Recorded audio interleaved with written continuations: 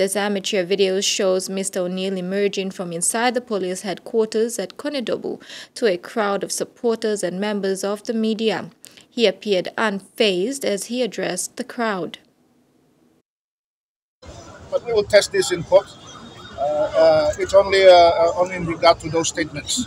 The 3 counts of a charge saying that I've lied under oath.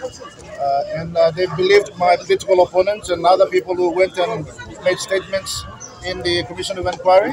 And we will test all those in court. So I'm happy, and I want to say thank you to the police, especially the Crime Unit and the Assistant Commissioner, for giving me the opportunity to come in and have an interview.